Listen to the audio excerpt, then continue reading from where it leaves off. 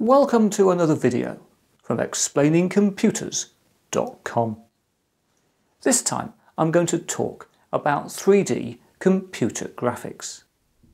Over the past few years on my YouTube channels I've created 3D graphics of all kinds of things, ranging from computer users to biocomputers and most recently bioprinters.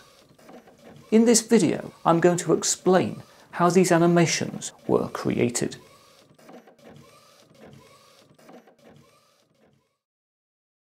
Okay, well here I am at my desk where I create all my animations and indeed all my explaining computers videos, and I'm running a package called Lightwave which I use to produce all the 3D models.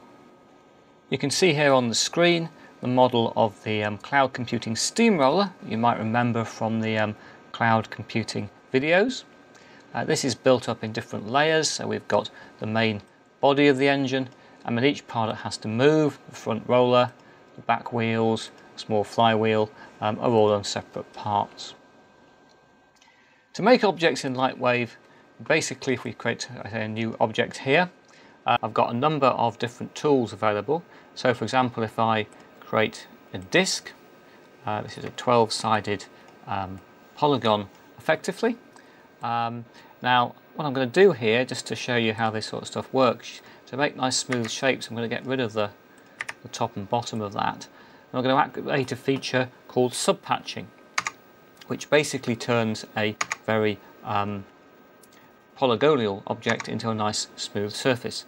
If I then just do a few things to that, so maybe I cut it in two a couple of times, just knifing the object just very roughly, I could then pick up the top polygons and maybe shrink those down a bit, maybe pick up the points on top of the object and extend them up a bit, maybe zoom out a little bit here, maybe extend the base of the object down quite a bit, not being terribly accurate, maybe down a bit more, and then maybe bring those together and merge those points in, push that up a little bit, and effectively what I've done is start to create something that looks a little bit like a bottle.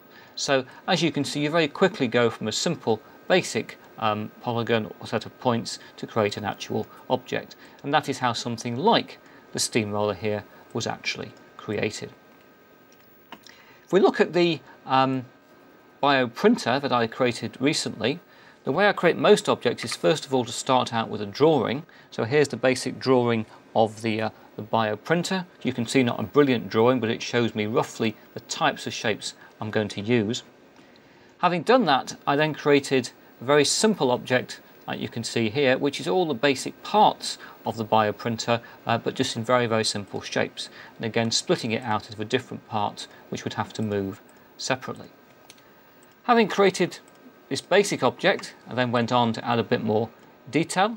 This, as you can see, is a more detailed version of the object. Then added a bit more detail. This is now starting to look quite like our final bioprinter. And then finally added on the final bits of detail. If I look at that with a bit more textures added, you can see we're heading towards something which is like the final object.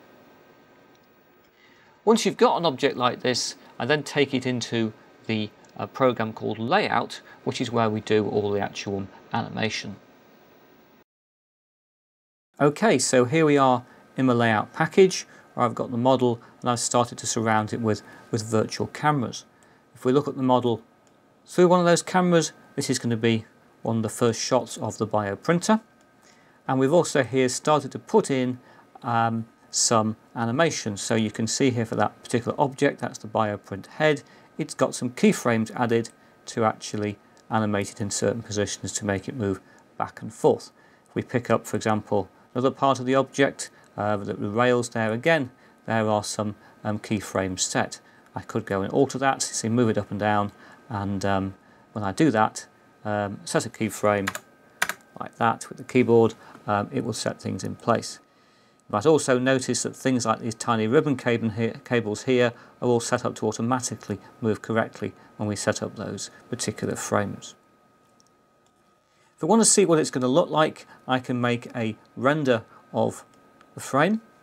This will take the computer a second just to work out what a final frame should look like. You're slightly constrained here in terms of the amount of the screen you can see, but this is a very rough render of the actual how the animation will look, and I use rendering of that quality to produce test shots that look a bit like this. So here you can see a test render of the first big shot of the bioprinter. Quality is not very good, but this quality of shot allows me to test the animation and to put my edit together without having to spend too much time in rendering. When I'm certain that a shot's okay, I then go into what's called the render global setting, turn on all the really fancy things for rendering, what's called radiosity, which lights it with a nice sort of diffuse look, turn on things like shadows, transparency, occlusion, reflection, refraction, and then when I push render this time, it'll take quite a while to produce a final image. However, when that process is completed, we end up with a final shot that looks something like this.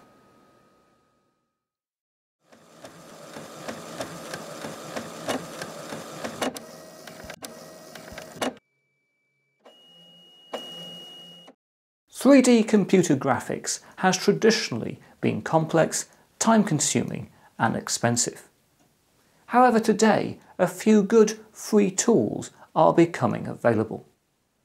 For example, over at extranormal.com, almost anybody can make their own 3D movie. There is also a sophisticated open source 3D package called Blender. This can be downloaded for free from blender.org and is a great introduction to 3D modelling and rendering. But now that's it for another video, and I hope to talk to you again very soon.